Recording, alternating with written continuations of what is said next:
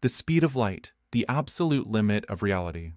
For thousands of years, we believed that light was instant, but it travels, and it travels too fast for the human mind to comprehend. It took centuries for us to realize that it has speed, almost 300,000 kilometers per second. Galileo tried to measure. Romer managed to prove it. Michelson almost got the perfect value.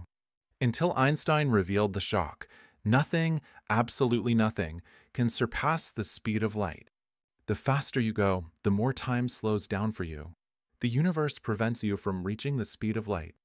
This rule is so real that even GPS corrects the effects of relativity every day. And the light is so fast that it transforms into our natural time machine. When we look at the sky, we see millions of years ago.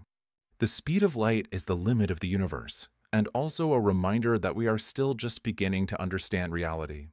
If you liked this content, leave a like, share, and follow for more explorations of the cosmos.